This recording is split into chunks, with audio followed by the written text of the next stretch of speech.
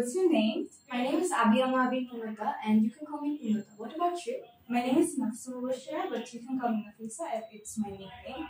So, what's your school name? My school's name is Ideal School and College, Banasree. What about you? Oh, I read in University of College. So, how many branches do you have? I have 3 branches.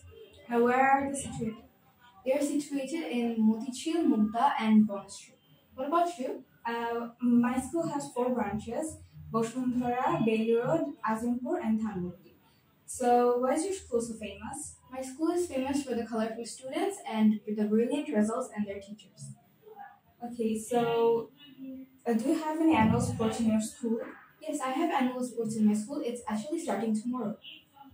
So what are the sports? We are having jump rope, race, and also something called chocolate run. Okay, so are you joining any sport?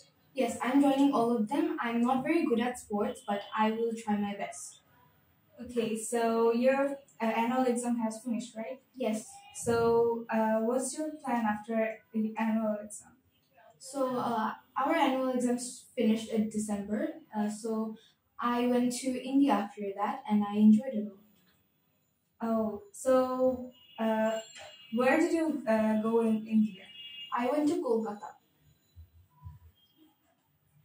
Did you go anywhere? Yes, I went to Surat. So did you enjoy your India trip?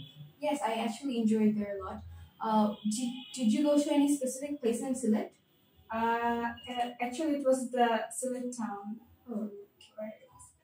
So, why did you get admitted to Eliash English World?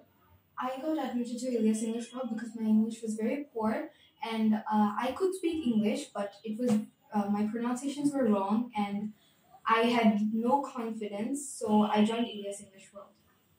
Oh, that's amazing. So, it's your best decision, right? Yes, it was my best decision. Why did you join Eliash English World? I joined Eliash English World to improve my English. Like he teaches us really easily, so it's really amazing to be a student of Eliash English World. That's amazing. So it was nice meeting you. Thank you. It was nice meeting you too. I hope I'll see you again. Same. Bye.